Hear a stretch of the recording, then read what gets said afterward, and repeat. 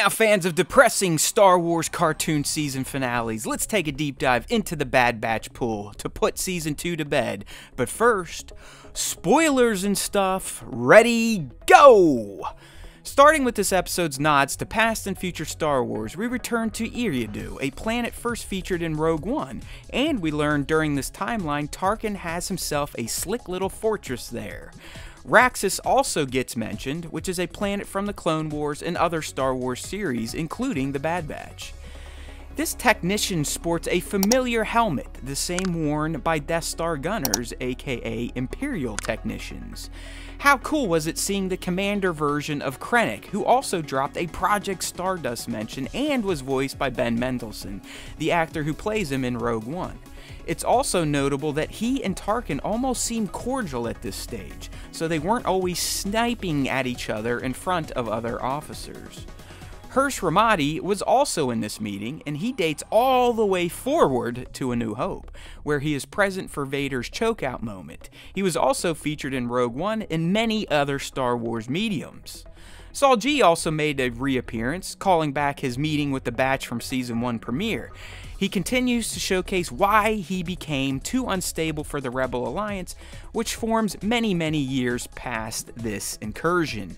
Finally, we've got what has to be the next evolution of an Imperial Walker en route to the AT-STs featured in the OG trilogy. Alright, review time. Like the other back-to-back release episodes this season, the two-part finale offered up near constant tension and anxiety as our heroes were failed at almost every turn. In fact, the finale is the best arc from this season thanks to the plot points it expanded upon and a nice little confirmed speculated twist, but more so by providing an Empire Strikes Back vibe by having the good guys lose and their future left in jeopardy. Some fans may not appreciate the major cliffhanger this season left for them to chew on for an undetermined amount of time, but I personally find it refreshing. Far too often in sci-fi and fantasy in general, it's a given that the good guys and girls will win, no matter how dire their situation is. Their plot armor is strong, if you will, so it's appreciated when creatives go for a gut punch and actually leave the good team in a state of disarray. Again, it's hard not to draw parallels to Empire. To further cement this finale's high-quality feel, the team opted to kill off a main in tech. Now, we didn't see a body, so one has to think there's still a chance. But even if that trope comes true, the moment still hit hard thanks to the character growth we've witnessed with Brown Eyes since he and Omega escaped that mine together. He was built up to be more of a real person, and the writers purposefully had him and Omega bond this season, which in turn made his sacrifice hit for real. I definitely poured one out for Tech and shed a lone tear, and that's thanks to how he was written this season. Without his development, his sacrifice doesn't hit the same way. While many predictions didn't come true, and many questions are left unanswered, the mega cliffhanger having Bad Batch Season 2 finale stands out thanks to the fact that we all have so much to think about and look forward to in Season 3. Not knowing how everything wraps up is refreshing, and I personally feel even more intrigued about returning to the Bad Batch for a third round. Now for the top moments. We gotta start with Tarkin's staff meeting. This is the type of lore that I love. Watching and listening to some of the most awful officers in the Empire was a treat.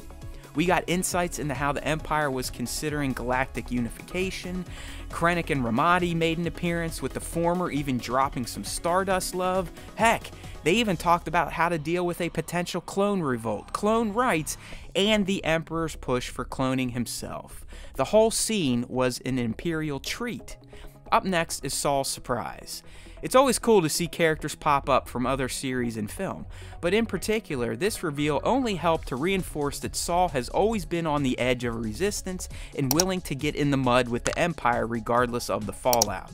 He essentially caused Tech's death, and while his plan to take out the worst of the worst made sense, his closed-minded focus on hitting the Empire regardless of the outcomes led to another messy outcome for him, with no real benefit to those wanting to fight for their freedoms. Okay, we have to talk about Tech. While his death has been flagged all season thanks to his focused character growth and the last chat with his lady love before they left, seeing him sacrifice still hit me in my Star Wars gut. tech really has come a long way this season, especially with Omega. So seeing him do what had to be done to keep her safe for a few more moments was touching. And if he really is dead, he earned a hero's death. Finally, the cliffhanger end takes the last spot, mainly for the fact that the season ended in despair, which almost never happens, but also for the twist that Emery is a clone. Now, we all called that on our show previously, so it was nice to get confirmation, but more importantly, it opens up a whole new lane of speculation us fanboys and girls can have in between seasons. Is she the 5th modified clone we heard about in Season 1? Why is she with Hemlock and helping him experiment on her brothers? Is she an accelerated version of Omega like Rex and Regs were of Django's male clones? What is her endgame? See? It's fun! So a great little scene to end this roller coaster of a season. Hey, thanks for watching. If you enjoyed this video, please consider liking it and subbing to our YouTube channel. We'd also love for you to join in with our weekly Star Wars podcast, so use the links in this video's description or head to StarWarsTime.net to subscribe to the platform of your choice. There's always time for Star Wars Time, and remember, if you listen to the Star Wars Time show, the Force will be with you, always.